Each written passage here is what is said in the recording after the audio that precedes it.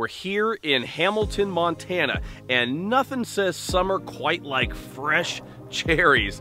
Today we're gonna make Cherries Jubilee.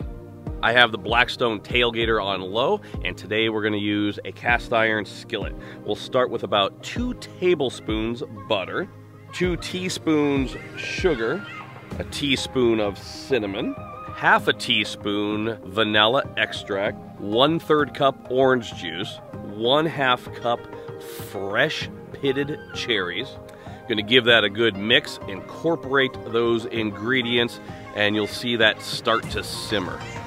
After a few minutes, we'll add a 1/4 cup of rum, and then I'm gonna tilt the skillet, allowing it to flambe. And then we're gonna pour it over 2 scoops of vanilla ice cream.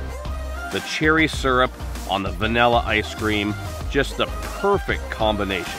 Absolutely delicious. Cherries Jubilee.